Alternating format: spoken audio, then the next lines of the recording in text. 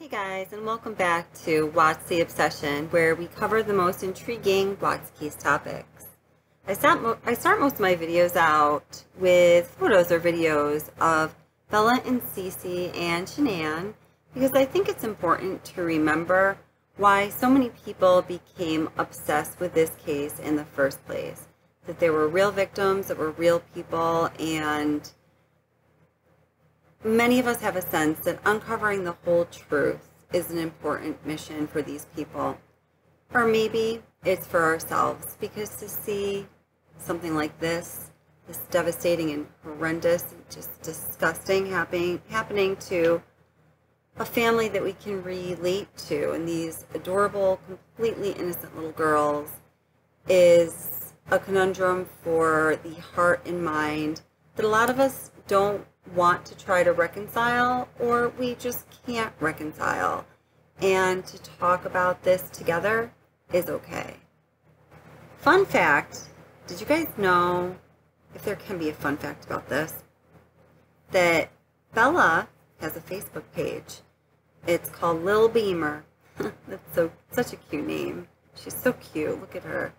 I remember hearing about that a long time ago, and it completely slipped my mind, and I just came across that picture when I was doing some research recently. So, Little Beamer, Bella's Facebook page.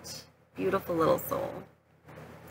Everything in today's video is going to have a theme that brings all the different pieces together and this can be a hard topic to talk about. It can be a hard topic for people to listen to, so if you want to turn this off now, you can go ahead and definitely do that.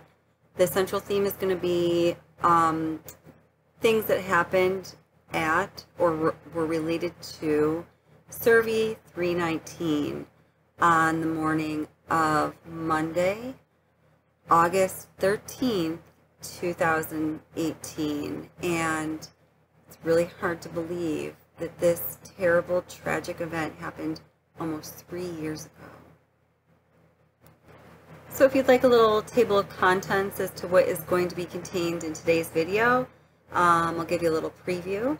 We are going to talk about some common things that Watt's co-workers said when they were interviewed by law enforcement.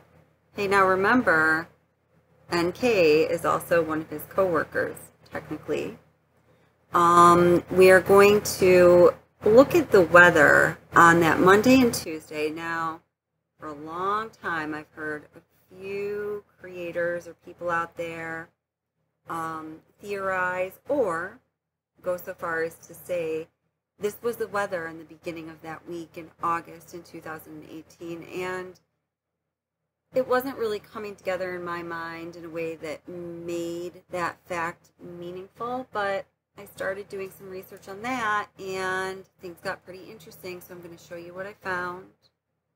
We're also going to look at some of the texts that Chris Watts sent that terrible Monday morning while he was at Cervi 319, and we will look at the device he used to send some messages, to record some pictures and data, and we will look at that in conjunction with his normal habits of using his, let's say, work phone versus personal phone, and see if you can draw some conclusions there for yourself. It's very interesting stuff. So, you know, when I was looking into my initial topic, which was going to be interviews with the Anadarko employees, I got really caught up in looking at the pictures of Roggen, Colorado. So you guys may know that Roggen is 4.3 miles down the road from Keensburg, that we see right there on the map. And it would be the last little town you go through before turning up County Route 16 and heading up from what I understand to be a long dirt road that leads to the Cervi 319 site. And geez, you know, look at some of these pictures. It really does, you know, give you the feeling that this is God's land. Like, that the heavens just open up right here. And I hope that gives some comfort knowing that that's where Bella and Shanann and Nico and Cece were. Well, I hate when people say laid to rest because that's not their resting place, where they were laid temporarily. Because it really does look like God's land. Except for this hotel here. Roggen has a current population of 432. This hotel here was one of the only large businesses, medium-sized businesses in town. It's since been abandoned, and even the people of Roggen themselves refer to Roggen as a ghost town in the prairies. So this is Watkins grain operation here. All of those cylinders. So those are not oil tanks. Not that you would necessarily think that, but it's a similar shape. So, Roggen, Colorado, here's the takeaway. Lots of vast space for large things that do things for some kind of an industry, okay? So when we look at the houses or facades in Roggen, you see a lot of this kind of dilapidated, rundown. Don't even know if it's inhabited right now. And then the listings that you do find, well, I should say, even recent listings that you can find for Roggen are like this. It's kind of like a 3-room, 2-bedroom ranch, I think they called it. Very interesting place, if he planned to, do what he did that morning, if that's how it all went down. Really looking at these pictures and what is around Cervi 319 again, and really thinking about it and thinking about what that drive would have been like that morning,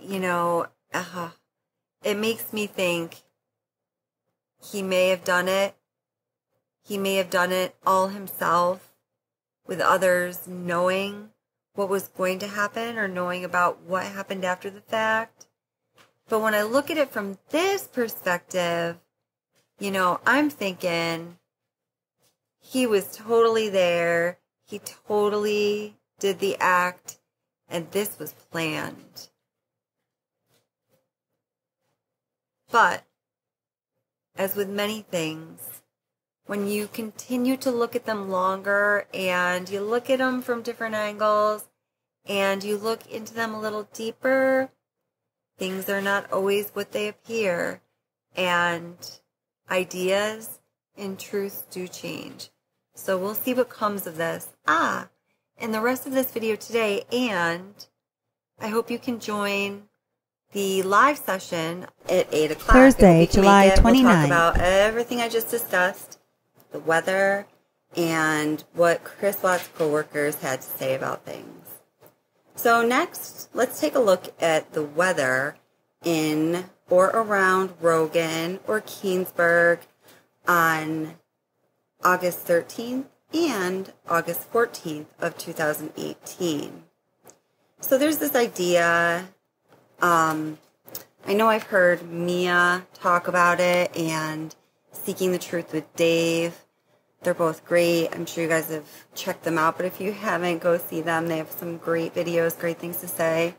There's this idea, and among others, that Shanann didn't actually die on, I guess it would be, early Monday morning, okay, when she came home from Arizona, based on a number of factors that include the weather and the way the ground over Shanann's shallow gravesite was discovered when it was found, indicate that Shanann couldn't have possibly have died early that Monday morning when she got home. In fact, some people believe that based on a number of factors, and oftentimes, not only, but the weather is a heavy factor in the development of that theory, you know, they say that she had to have been murdered on Tuesday or perhaps even Wednesday. I pulled historical weather data for the dates of August 13th and August 14th in 2018 in or near Roggen or Colorado, Colorado. Let's take a look at Wonderground. So I assure you that on August 13th, you can check it out for yourself, there was no precipitation reported. So I'm not even going to show you that. So when we look at August 14th, we see that there is a day without precipitation going from midnight to 3 a.m. to 6 a.m. and so on. And then you'll see at around 7 o'clock, there is a spike in the first blue line indicating precipitation.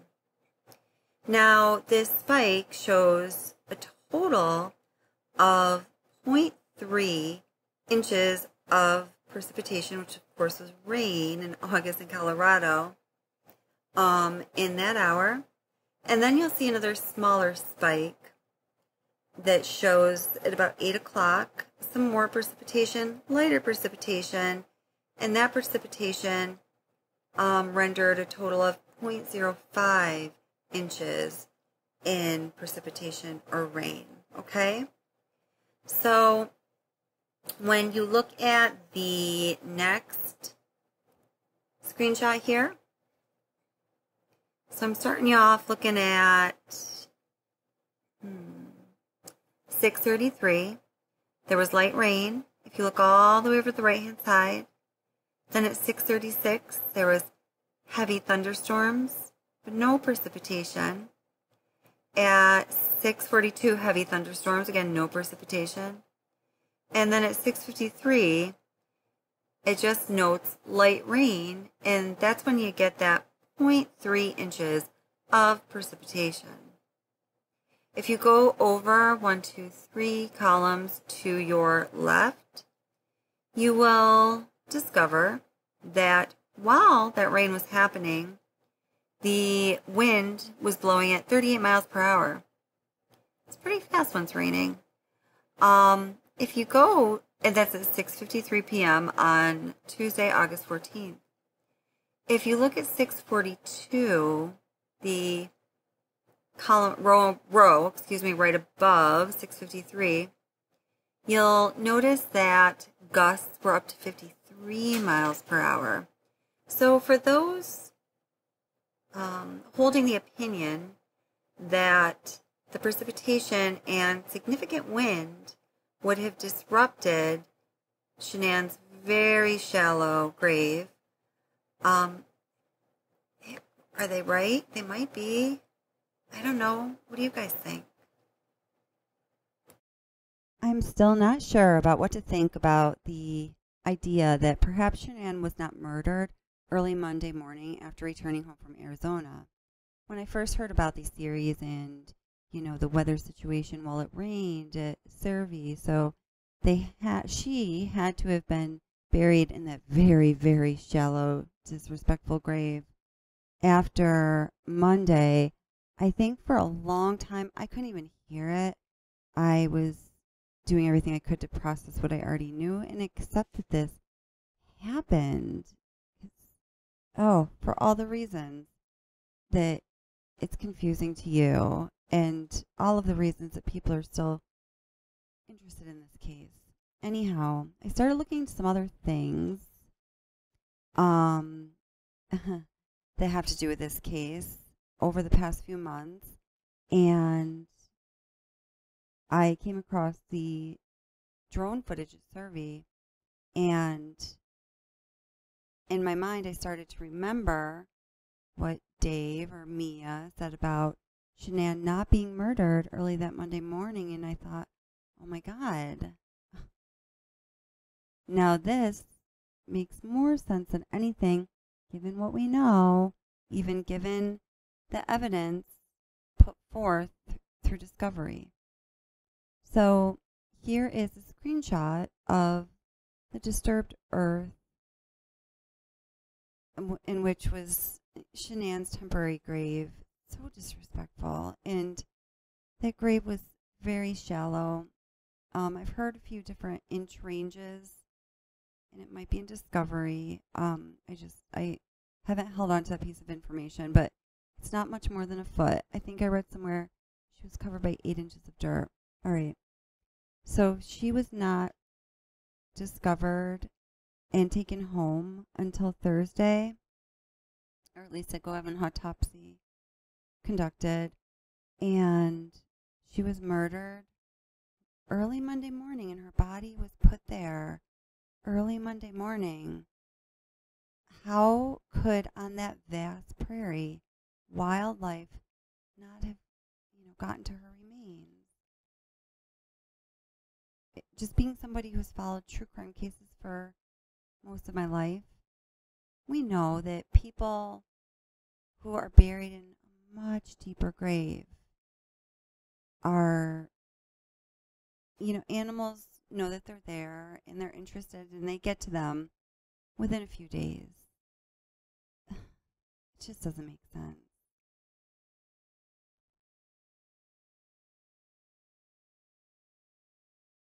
Look at that smile on Bella's face. She was so happy for her dad to give her a big hug. What a bastard. That poor child. All of them. Okay, guys, so I'm going to give you a nice, neat summary of the weather events on Monday and Tuesday, August 13th and 14th, 2018. The weather was collected in Kinsburg. That is the closest historical weather data collection center. It is approximately 1.7 miles from Cervi Ranch.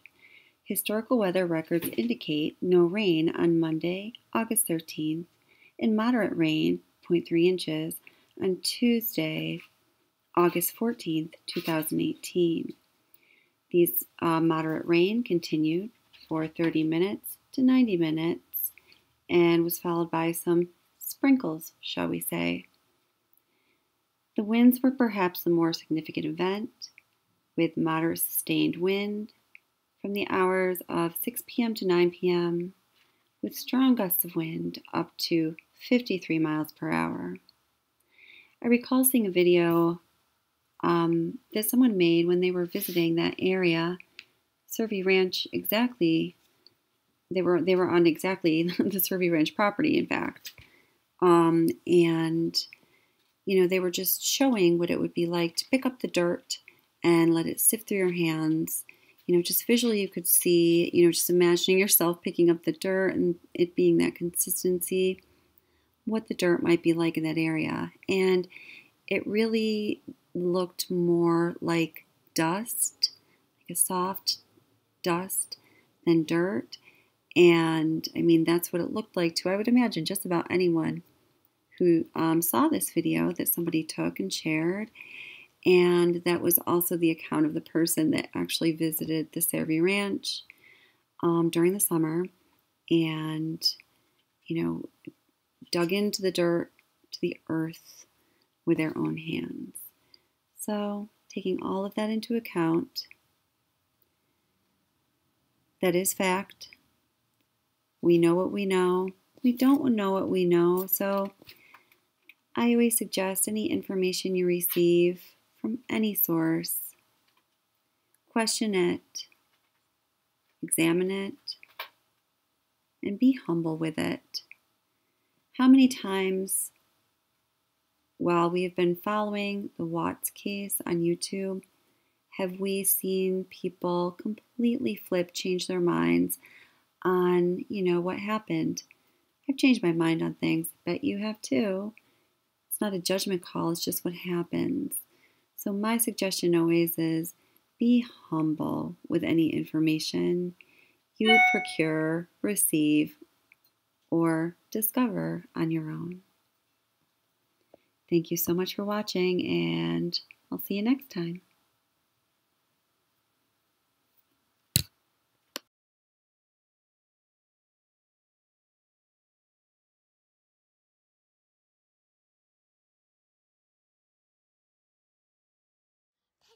Cece's No. usually goes to bed at 6:30, so No, she should be no, interesting. Daddy.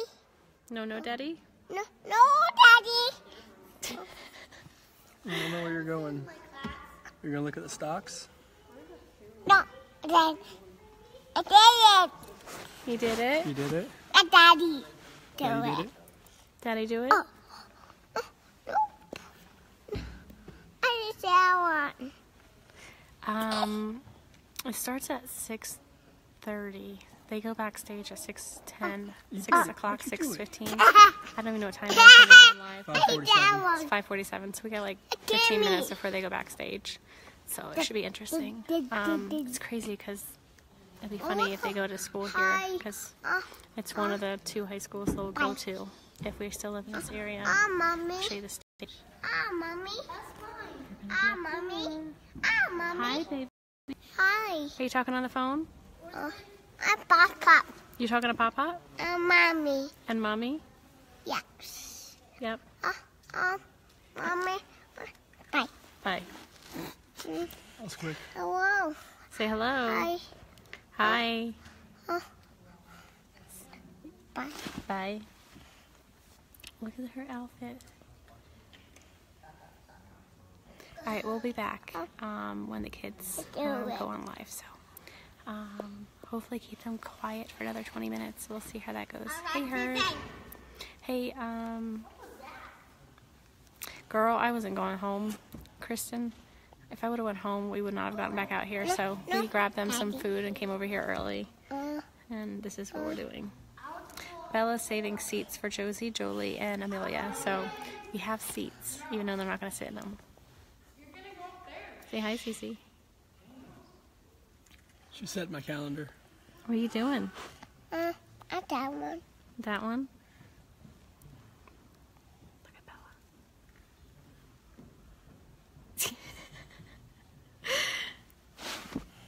See you soon, honey. Okay, say bye. Hello? Who are you talking to? Bye. Bye. Who was that? Oh. I don't know what you're doing. Bella. You're so funny, Cece. We say goodbye to everybody? Who are you texting?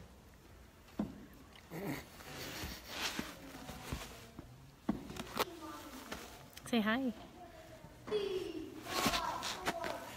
Bella. You okay? You hear Josh? Bye. Cheese. Cheese. Cheese, Daddy. Cheese. She's a hot mess. Alright guys, I'll see you guys soon. We'll be back on here in about 20-30 minutes, so see you soon.